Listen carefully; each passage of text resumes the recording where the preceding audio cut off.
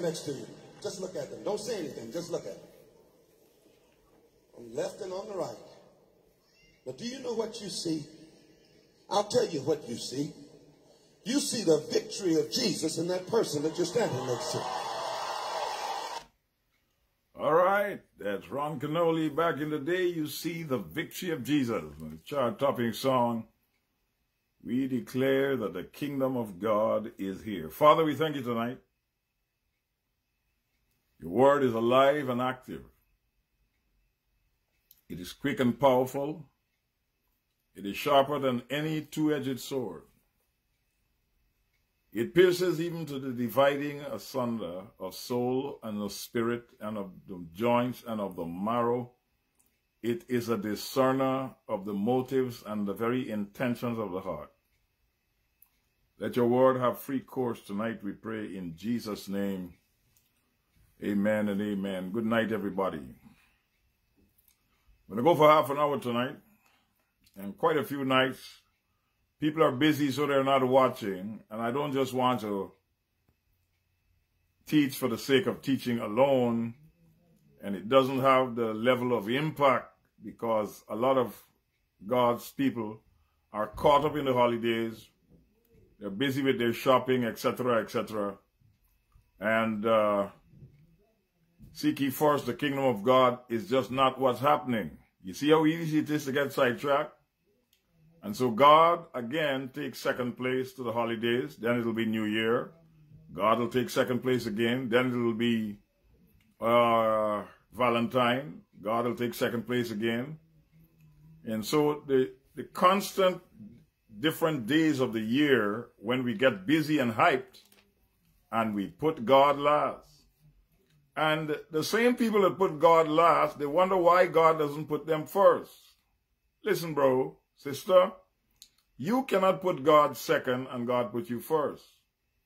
You cannot put God first and God put you last. And you cannot put God last and God put you first. And for the rest of the people, God is not anywhere on their agenda. He's not anywhere at all.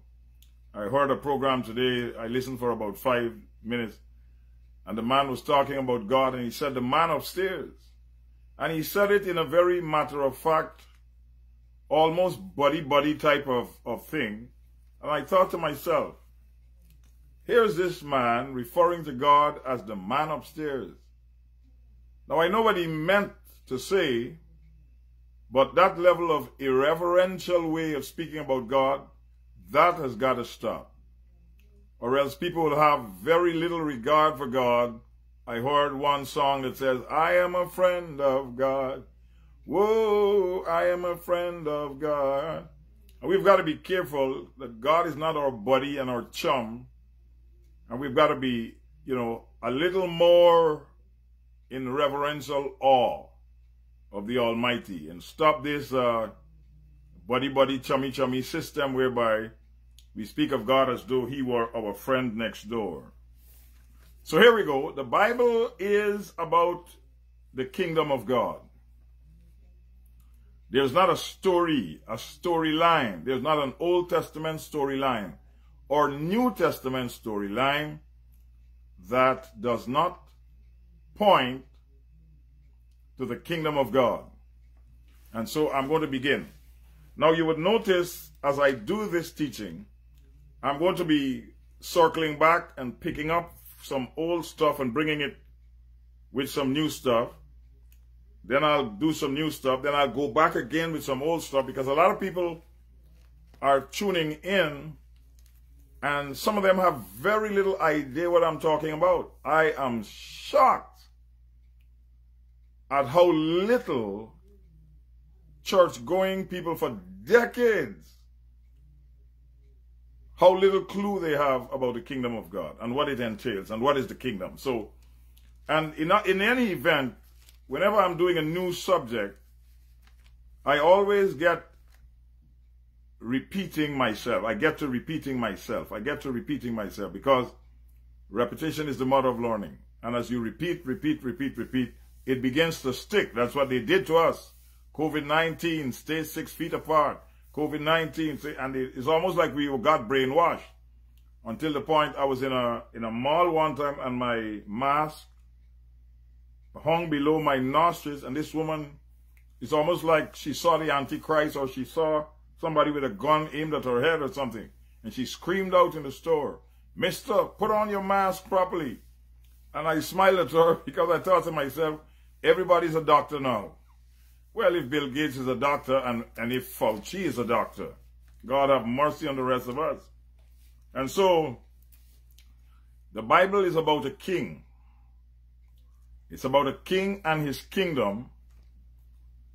It's about a king in another country seeking to influence earth through his children who are kingdom citizens. The only thing is, the children do not recognize themselves as kingdom citizens. The children do not recognize the king. The children do not care about the other country. They rarely pray, "Thy will be done here on the earth where we live as it is done in heaven." And so they can't make the mental leap from their religiosity to a kingdom mindset. It's hard to change your mind. You know why? Because you need your mind to change your mind. And if you've been brainwashed in a particular way, and I'm saying most of the church has been brainwashed into a religion, and when I say to people, they ask questions like, "I thought you were a religious man, Rev," and I tell them, "No."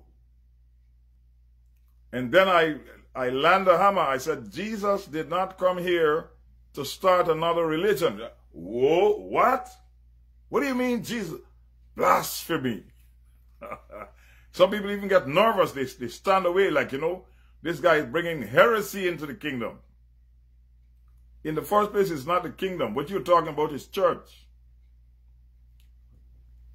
And the church is not the church that Jesus died for. The church that Jesus died for is called the church, the ecclesia.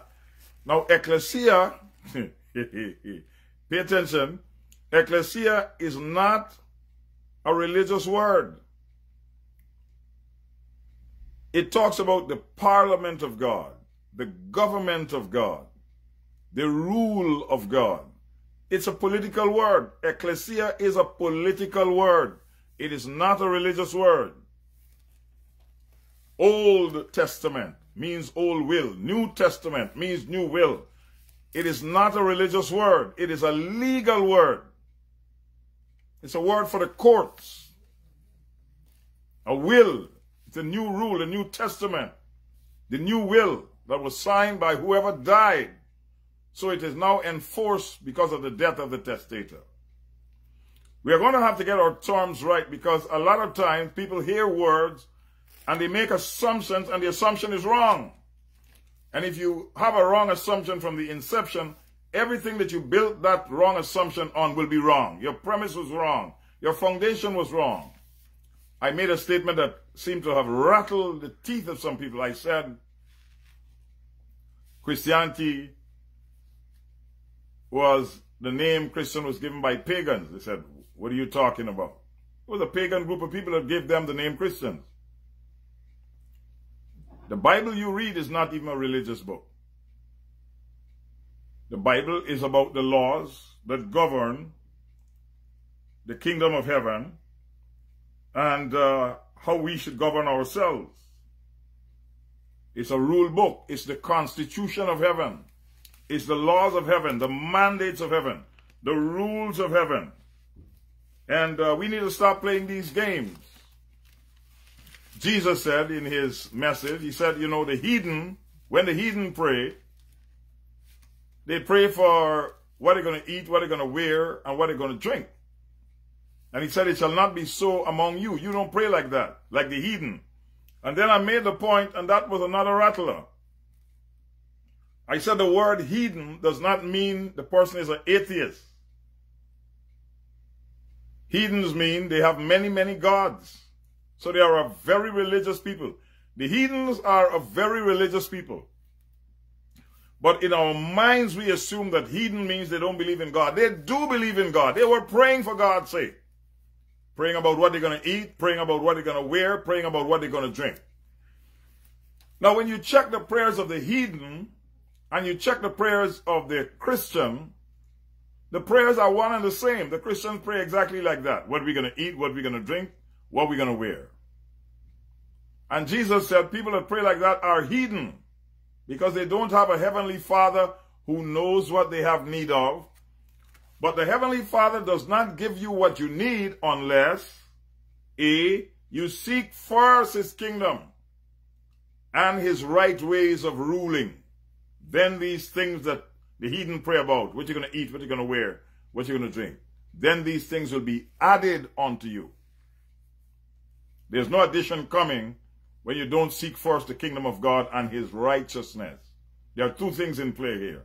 Seek first the kingdom of God, and then, in addition to that, seek his righteousness, his righteous laws, his righteous ways of doing things. What does that mean? It means that you are going to have to get yourself way, way, way more familiar with what the scripture has to say about the kingdom of God, with what Jesus had to say about the kingdom of God, with what the Father had to say about the kingdom of God.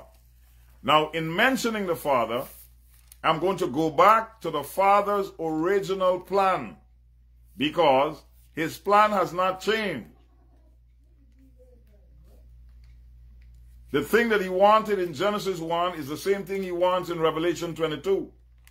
What does he want? I'm glad you asked. God is king and sovereign in heaven. He rules in the heavenly realm. He sat in council with himself and decided, I want to share this glory, this wealth that I'm experiencing here as king in heaven. What I'm going to do, I'm going to make me a kingdom of kings. But they can't be up here in heaven. I'm going to make them down there in the place called earth. Follow my explanation now. Because you can't have two kings in the same kingdom. They have to be separate, and somebody has to be the king somewhere else. So kingdoms usually have what you call expansion, or what we saw in our day and time, in our lifetime, colonialism, when we became colonies of these kingdoms that were expanding their dominion. So God was expanding. He was carrying on an expansion program, and the expansion moved from heaven to earth. That's where he took spirit from himself and put the mud around it and breathed into it the breath of life, and the spirit with the mud on it became a living soul. Be fruitful, multiply, replenish the earth, subdue it, and have dominion. 5 things. Be fruitful, multiply, replenish the earth, subdue it, and have dominion. Adam, you are the master of this earth realm. What you are to do is to stick with my program, with my ways of doing things. How was Adam going to know? God was going to come in the cool of the day and talk to him in the Garden of Eden. Are you feeling me now? So Adam was to raise up a kingdom of sons unto God and unto himself and teach them the ways of God. And while he, Adam, taught them the ways of God, God's will would be done on earth as it is in heaven, the unseen realm. So this unseen king with an unseen country, but it's a place. Jesus, when he told them where he was going, he said, I go to prepare a place. Heaven is a place. It's not some spooky, gooky, mystical, magical something in the outer world. It's a place. Satan, when he tried to be God, said, I will ascend on the sides of the north, and I will be like the Most High God, and the angels will come and worship me. You can't have 2 kings in one place. Michael kicked him out. And so God's plan was to raise up on earth a kingdom of sons. Sons, both meaning both male and female.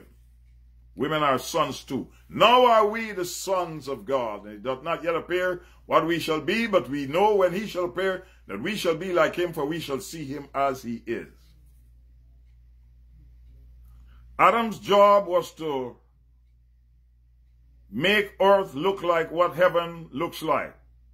Make what is going on earth look like what's going on in heaven. But instead of doing that, Adam decided to rebel against God. And he had an insurrection against the government of God, against the rule of God, against the realm of God, against the jurisdiction of God, against the laws of God, against the protocols of God, against the constitution of God. Adam became a traitor. He joined the snake, Lucifer. He joined the devil in rebelling against God. And consequently, what he was saying was, this colony earth is not going to be like heaven. We're going to have our own stuff happening down here. Get out of here. And God got a kick from Adam and Eve. The devil had already tried to kick him, but, you know, he's not in God's class. Michael dealt with him. Jesus said, I beheld Satan like lightning fall from heaven. So man, what he did, because God gave him dominion, when he ate the fruit and rebelled against God, he handed over his dominion to El Diablo, to Satan. So man fell from dominion, a place of mastery. Now that is why when Jesus came with his message, his initial message, the first thing he said, repent, for the kingdom of God has arrived. What is he talking about? Now the word pent means the highest place, the highest spot. On the hotel you have the penthouse, the top spot, where only the elite of the elite of the elite can go. You got to have big bucks to stay in the penthouse. So when Jesus said, repent, come back to the top, what he's saying to man, come back to your place of rulership and glory and mastery and dominion. That is what repentance is. It is not a religious term, meaning you go to the altar and you feel sorry and you cry and you go home and do the same wickedness again. So man had to now change his mind. When did his mind change? His mind changed in the garden when he decided he was going to overthrow the authority of God on earth and rebel against it. He changed his mind against God and walked away with the devil. Now he has to change his mind for God and repent. Come back to your high place. That's what repentance is. It's changing your mind. Now, who's your mind set against? Your mind is set against God. We were aliens and enemies of God, but now are we the sons of God. Those who have changed their minds have become sons of God. Good night to everybody. And so now here's the dilemma. Man is on earth. God gives him mastery, rulership, dominion on planet earth. And man is to raise up a kingdom of sons and teach this message that there is a kingdom country out there with a king.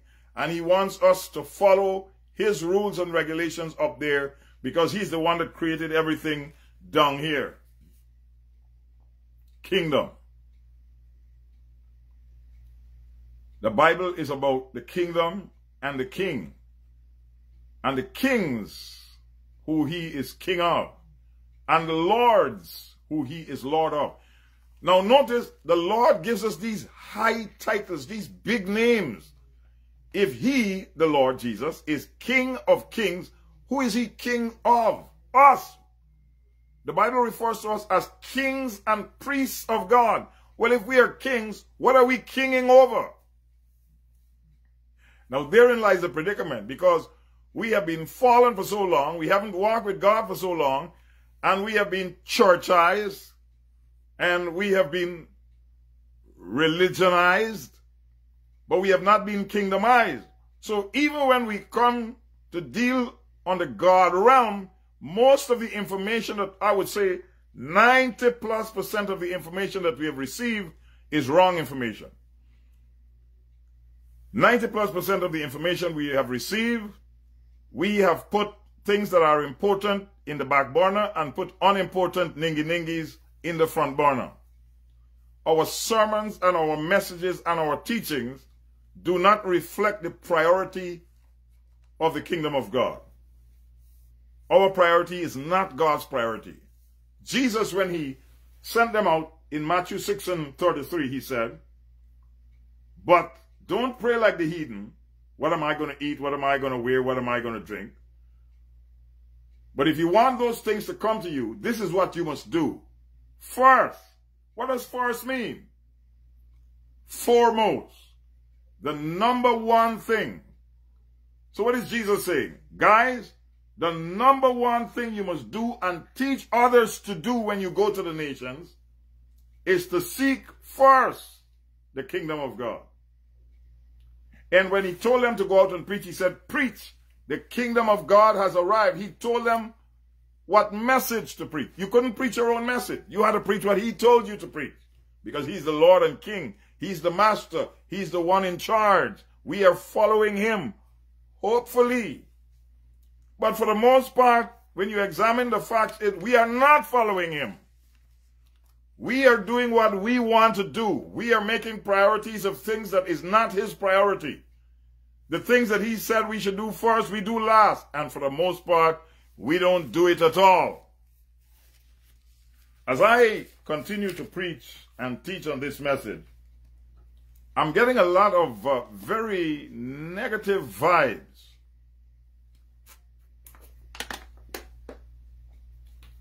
From a lot of God's people. One person went so far, they said, look, Rev, if we are to accept this message, I said, what are you talking about? What do you mean if? Did you see it in the scripture? Yes, but here a brother out, here a brother out, here a brother out.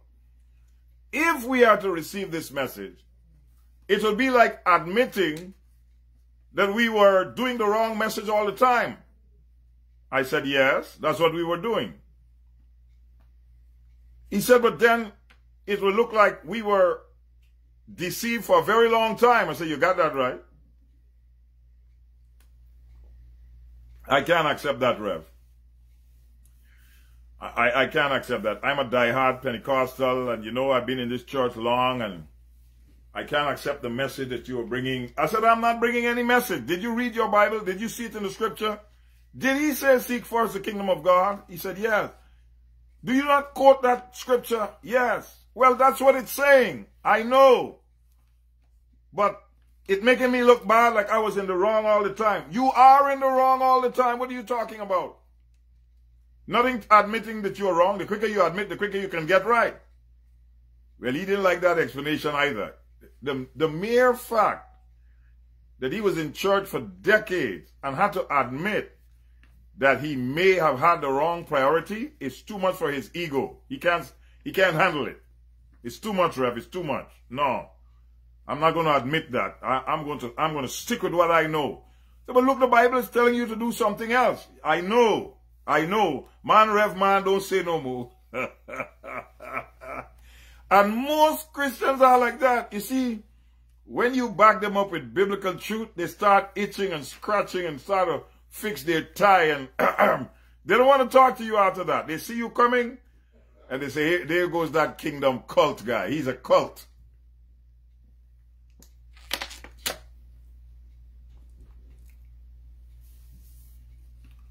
May God have mercy on our souls. What God sent Jesus to do is to bring us back the dominion that we lost. To give it back to us. Give us back our power. Give us back our glory. Give us back our vaunted position with God. Give us back our sonship. Give us back our citizenship. Give us back our citizenship rights, benefits, and privileges. That's what Satan doesn't want us to have. And you know what Jesus said? He said, look, the kingdom of God is like a man who goes out to sow. In those days, the farmer would have the bag of seeds on his back with a hole in it. He'd shove his hand in there, and ever so often he'd throw the seeds. And some will fall on good ground, and some will fall on stony ground, and some would fall where a little bit of earth is, and it'll spring up, and then, because there's no more earth, it'll die pretty soon. And some will fall on rocky places, and nothing will happen to it. And he said the kingdom of God is like that.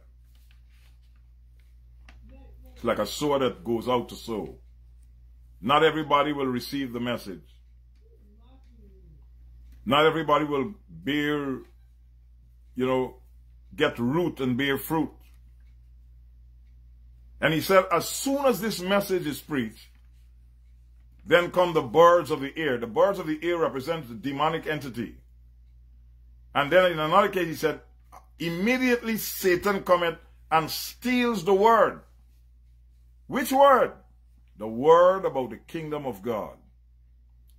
Satan is so afraid of this message that he takes personal responsibility of coming to the church when the message is being preached, coming himself and stealing the word from the hearts of the people. What can happen to steal that word? Somebody's car bumps into another one. Someone scratches one of the brethren's car. Some child misbehaves. Some husband comes to the church and assaults his wife physically or verbally.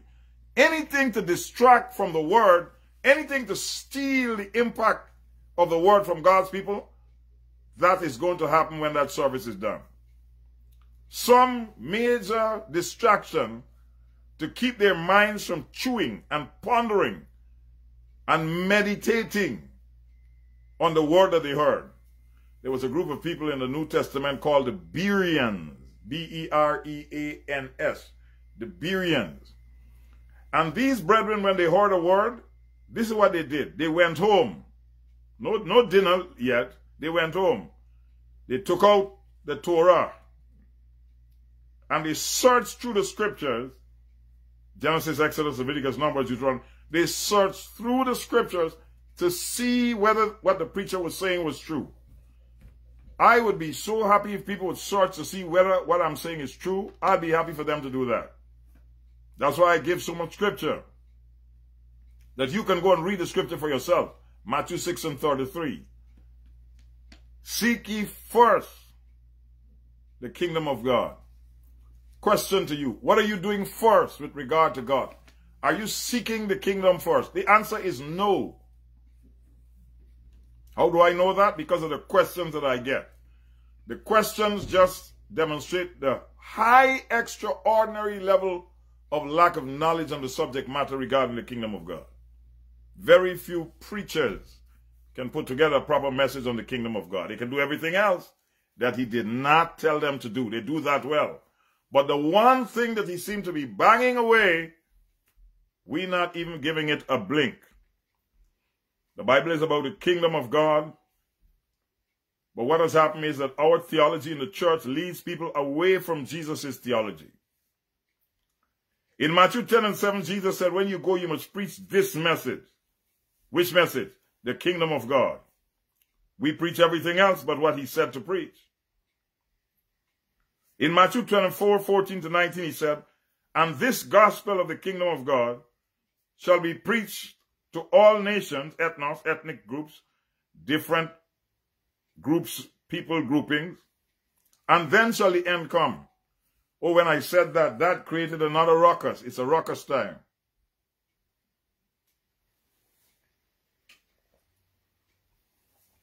God said, look, the trumpets will song, the dead in Christ shall rise first. Those that are alive and remain shall be caught up to meet the Lord in the air. So shall they ever be with the Lord.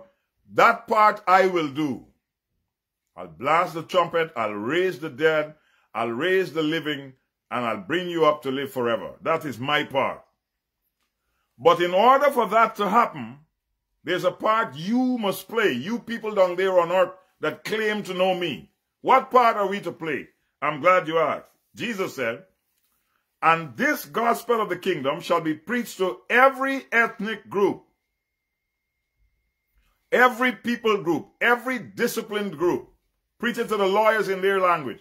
Preach it to the doctors in their language. Preach it to the entertainers in their language.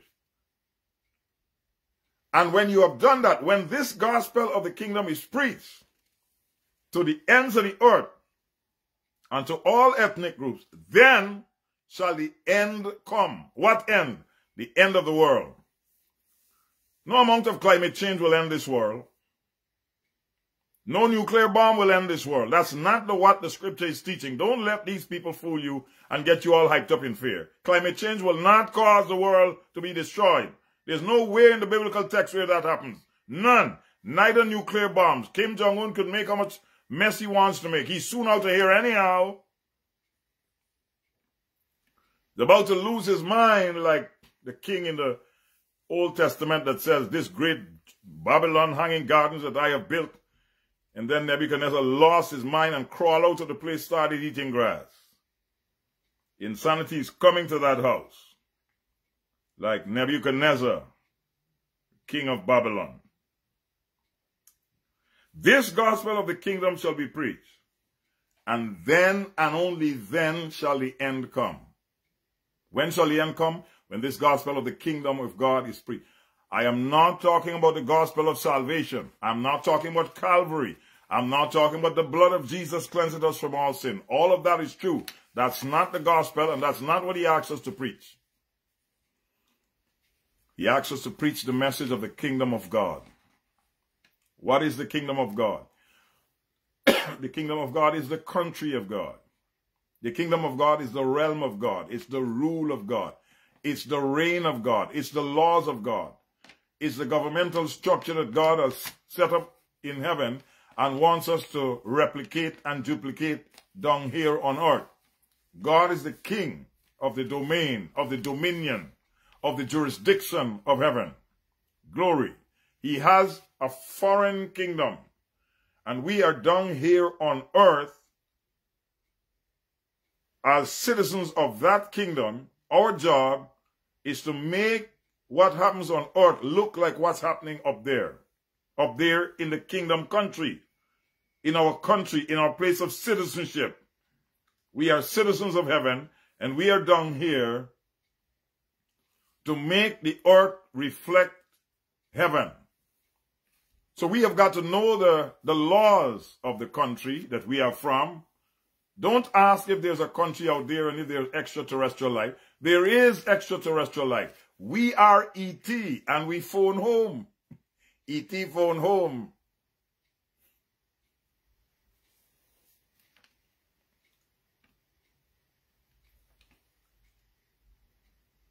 The end of everything has to do with the preaching of the kingdom. We, the believers who do not preach the kingdom, are hindering the coming of Christ by not doing what he said.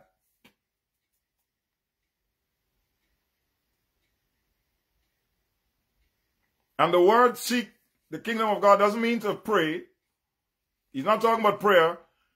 He's talking about get to know all the information you can about the king, his domain, his laws, his rules, his jurisdiction, and what he wants to happen down here on earth. It's not talking about prayer. Seek means you're going a quest for knowledge. You're going hard after it. Its priority is the number one thing you do every single day you wake up. What more can I learn about the kingdom of God? What do I know about the kingdom of God? What do I know about the king of the kingdom? What do I know about the country? What do I know about his jurisdiction and realm? What do I know about what he wants man to do? What do I know about the kingdom that he wants to establish in the hearts of his children and down here on earth? What do I know about making men believe that the rules and laws of the foreign country that I'm from, heaven, is supposed to be the laws and rules down here? Thou shalt not kill, steal, all that kind of stuff, plus more. What do you know about that? It will require an extraordinary level of reading and studying your Bible, which most of you don't give a rip about with all your pretensions of being a Christian. Christians are the most pretensive people on the planet. They pretend like they love God. They pretend like they love Jesus, but for this season here, you can't find them in God's house on the nights and days when they said they are going to be in church. They're not going to be there because they have to buy blinds and they have to cook food and they have to give gifts and they have to do all the other stuff that has nothing to do with Jesus and nothing to do with his kingdom. But they're busy doing that. And like how I just said that, they're offended. They're deeply offended. How dare you? Every year we do this. How dare you doing that every year and not doing what the Lord told you to do? How dare you? Let me turn it back on you now. How dare me? How dare you? Prioritizing everything else and never prioritizing what God has said, and you have the nerve to be upset when somebody challenges your sorry donkey. How dare you put God last and want God to put you first? How dare you be ignorant of the kingdom after all the warnings that Jesus has given in the scripture? How dare you not read the book that God has sent to you, but you're reading everything else? How dare you watch 5, 6 movies in a day and not put your face in the word of God to seek to find out about the kingdom? How dare me? Not how dare me. How dare you?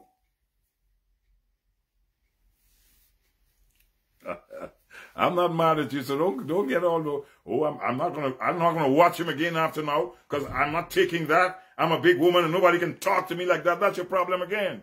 Nobody has talked to you. Nobody has challenged you with your mediocre life that you're claiming to be a Christian.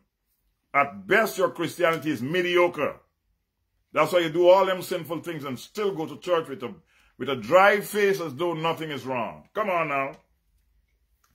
The end of all things have to do with the preaching of the kingdom, and we, the believers, are hindering the coming of Christ by not doing what he said. What? We are hindering the second coming because we have not preached the gospel of the kingdom. When that gospel is preached, then shall the end come. That's why the end has not come. All this nonsense about Jesus take the wheel, all those people who say that are irresponsible and ignorant. Ignorant of scripture, because they would not ask Jesus to take the wheel when he gave them the driver's license to be driving down here on planet Earth, spreading the word of his kingdom. Whoo! When we claim to go to nations, if we claim to go to nations, our message has to be the right message. Kingdom. We must stop financing error. We must stop supporting the wrong preachers with the wrong message. We must stop investing in things that are not priority to God. That's what we must stop doing. Oh, this is going to create a fight for those greedy preachers, especially those who have been receiving money from us on a regular basis. Until your message changes to the priority of the message that Jesus is preaching, ain't nothing coming down the pike for you, bro. Sis, sorry. Kingdom first. What we are going to do in 22 is prioritize what is priority to God. What we're going to do in 22 is put first what God put first. What we're going to do in 22 is not to support things that do not support God's primary objective and agenda. Are you feeling the feeling now? Are you getting the symptoms? 22, our motto is 2 words. Kingdom first. 22, our motto is 3 words. First, the kingdom. This is the boom. I'm challenging you. I'm stretching you. I know you're upset with me sometimes. I know you think I'm mad at you. I know you think I'm what the woman said. He's pig-headed and full of himself. Oh, Lord, our help in ages past. Father, help us tonight to read Matthew 6 and 33 over and over and over and over, to dissect it, to break it down like a fraction, to go to the dictionary, find out what the word seek means, find out what the word first means, find out what the word kingdom means, find out what the word added means, find out. Kingdom first. Kingdom first. Kingdom first. Let me make an appeal for somebody that I know that has been ministering the word of God every morning. The word is working for me. That young lady there that's doing that program, the word is working for me. I get up and watch that program myself on a regular basis. And when I'm not hearing something good out there, then I go back to it and watch for the old ones and new ones. And so what I'm asking you to do is send a blessing to her before the month is out, before the year is out. Vonda Gaspar. You seeing it? The word is working for me. Morning devotions. Send her a blessing. Don't just eat everything that she's dishing out and saying amen and good word. Send the sister some encouragement. You know one of the problems I have on my program? What to wear. Because I'm coming 3 times a day. And, you know, there are people who, they watch it. Rev, you know, you wore that shirt last week, Tuesday. I said, it's my shirt. If I want to wear it the next week, it's okay. Oh, no, you're out there, you know, you look good out there. And you gotta maintain a certain standard. You gotta look a certain way. That's 21 times a week you're changing clothes. You know how much clothes you gotta wash? Changing 21 times? And I'm not one of those men that believe my wife should do my laundry. I do my own laundry. Up in here. But it takes a while. It takes more than a minute to do Miracle Minute. It takes more than 10 minutes to get ready for midday manna and then to come back live in the night. And I'm a man, and you know, basically we just brush our hair, put on the thing and zip up and we look good. But it takes time to look good, brethren. Y'all know that. It takes time to look nice. And I'm a man, and I'm saying, the women have a worse time because they got to get every hair in place, everything. It's more drama for them to get ready. And there she is out there every single day, dressed to the nines, looking GQ every day, smiling. God bless you. I'm glad this is morning devotions, and I'm glad you're here with me on the program. The word is working for me. And she got this great smile. I don't know how people do that thing. I can only smile for so long, and then my frown just comes out naturally. Anyway, enough said. Vonda Gaspar, the word is working for me. Send a blessing for her before the year is out. She has been sowing that word into your lives. The amening is good. The hallelujah ring is okay. But send her a blessing. That'll do it. The boom is out. Yes, Sean, I'll send something and I'll ask her if you sent it. And everybody else too. God bless. First the kingdom, or kingdom first.